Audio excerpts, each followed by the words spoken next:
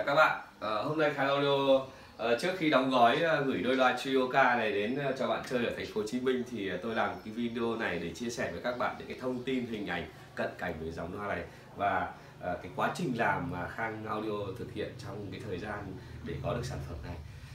Khang Audio làm đôi loa này bằng gỗ MDF, kèn làm bằng gỗ sồi, sau đó rồi sơn ta, rồi thếp bạc, sau đó rồi sơn vàng và nó tạo ra hiệu ứng của cái màu kim loại, màu vàng kim loại này người ta gọi là sơn son thếp vàng. Và phương pháp sơn là sơn thủ công truyền thống và sử dụng vật liệu sơn là sơn của Nhật, sơn cao cấp, cho nên nó tạo ra cái độ bóng. Sau khi sơn xong thì người thợ người ta đánh bóng cái bề mặt và sơn xong thì họ đánh bóng cái bề mặt để tạo ra cái độ bóng như thế này.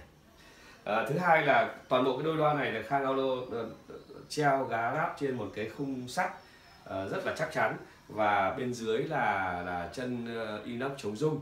Và đôi loa này thì làm theo cái nguyên lý là thùng REFLEX, thùng phản xạ kết hợp với kèn.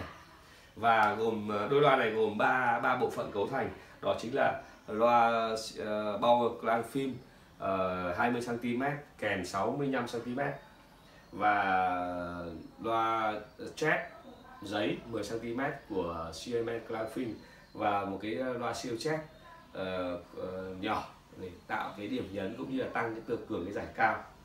Đôi loa này Khang Audio thực hiện trong thời gian là gần 5 tháng, kể từ khi cắt ghép gỗ đến khi mà sơn và hoàn thiện nó. Sở dĩ nó dài như vậy bởi vì sơn mài theo phương pháp thủ công truyền thống thì cần phải có cái thời gian để chín sơn và tạo cái độ bền chắc, sau đó rồi sơn, rồi mài nước, rồi sơn, rồi mài nước, rồi sơn, rồi mài nước, rồi đánh bóng. Tóm lại rất nhiều công đoạn và cái thời gian nó dài là như vậy. Và do cái tính chất là mình muốn làm một cái sản phẩm đẹp, có cái chất lượng cao thì cũng không có đặt ra cái thời gian quá vội vàng cho người thợ, và cần phải tuân thủ các quy trình của người thợ đưa ra về thời gian để đảm bảo được cái sơn này tốt. Và cái đôi loa này thì Khang Audio làm là để nhằm mục đích hướng tới là để chơi với những cái chiếc ampli đèn. Đôi loa này thì Khang Audio sử dụng ampli đèn 6C4C, dòng bóng đốt trực tiếp 3 cực để kết hợp với cái đôi loa này. Và sau đây thì tôi muốn mời các bạn xem cận cảnh và nghe thử. Vâng, đây là cận cảnh của cái loa, mời các bạn xem cái sơn đen. Đấy, sơn đen đánh bóng. Đấy, bóng sơn vàng. Đấy, sơn son thép bạc màu vàng đẹp. Đấy, kèn nhỏ sơn sen thép bạc. Đấy, đấy, kèn củ loa Bauer Klangfilm. Đấy, các bạn nhìn xem. Đấy, sơn son thép vàng đẹp như vậy. Đấy, khung sắt sơn cao cấp, rất đẹp, rất phẳng phiu, rất chính xác. Đấy, các bạn nhìn thấy không? Sơn bóng đen. Đấy. Và cái loa này thì toàn bộ dây để đấu nối loa được đi ngầm ở trong cái khung sắt này, và cọc đối loa cũng sử dụng các cái cọc rất cao cấp. Đấy, các bạn nhìn thấy. Đấy, ngồi lên trên một cái nhọn, đinh nhọn rất là mỏng manh, chính xác. Đấy, dây được đấu nối đi ngầm trong khung sắt. Đấy, sơn đỏ, sơn đen đấy. Đấy các bạn. Đấy. Và đôi loa này được chơi với chiếc ampli 6C4C. Đấy, làm bằng gỗ, cái bóng mà nó nhìn các bạn nó mờ mờ như này chính là bóng mới tinh đấy ạ. Dùng dần rồi là còn các cái nến ở trong cái bóng này nó sẽ bạc dần đi và nó trở thành trong như cái bóng bên cạnh. Đấy. Đấy. Vâng, sau đây tiếp theo là tôi mời các bạn nghe thử một cái đĩa nhạc mà tôi rất thích cho khi phối ghép giữa cái ampli 6C4C này với đôi loa này. Mời các bạn đón nghe.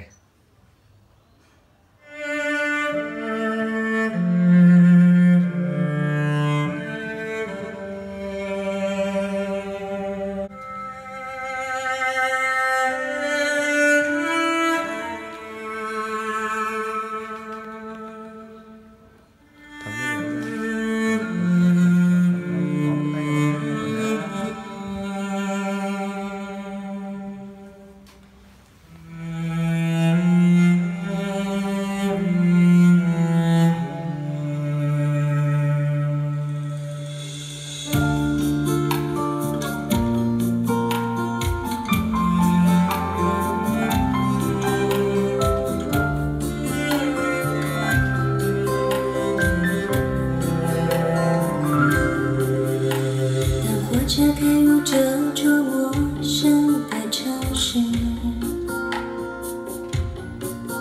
那是从来就没有见过的霓虹。打开离别时你送我的信件，忽然。 Vâng, bây giờ mời các bạn nghe thêm một cái đoạn nhạc nữa cho cái đĩa percussion, tức là đánh trống thổi kèn.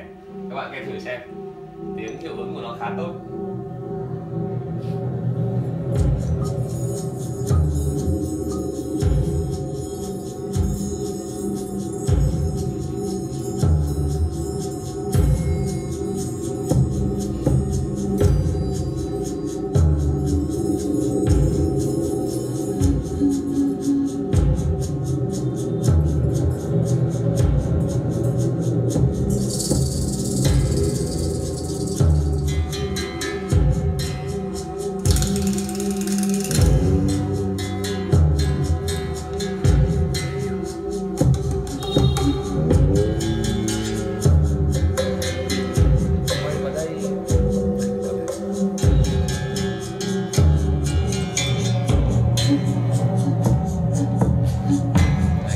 Tiếng kèn tiếng trống của cái đĩa percussion này.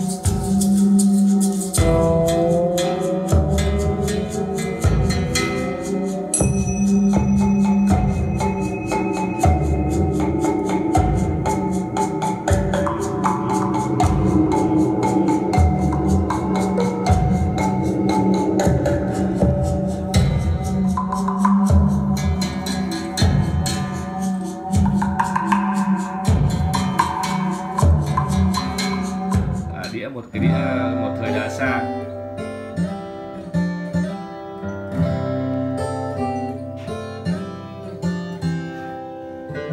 Mãi mãi trong em lắng đọng, chuyện buồn trôi theo cơn gió. Đêm nay em mơ giấc mơ hồng, bình yên giữa đêm mênh mông. Thế nhé xa nhau có buồn,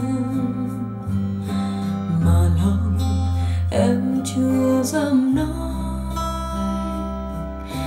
Nếu có chia ly suốt đời,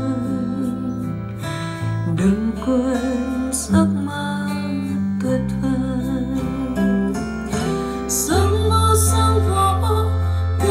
Chim bay em như cánh chim ra bay. Sau đây xin mời các bạn nghe nhạc vàng từ cái đôi loa và hệ thống này. Bài này là bài Mai lỡ hai mình xa nhau.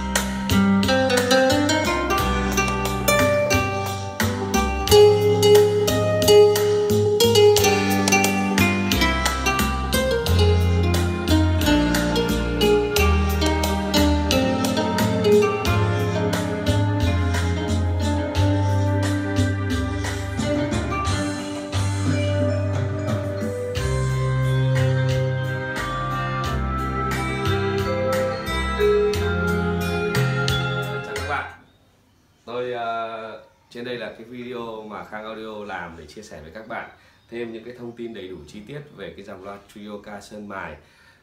Khang rất mong muốn được cái sự đón nhận và quan tâm của các bạn. Và sau đây xin chào và hẹn gặp lại các bạn ở những cái video clip tiếp theo.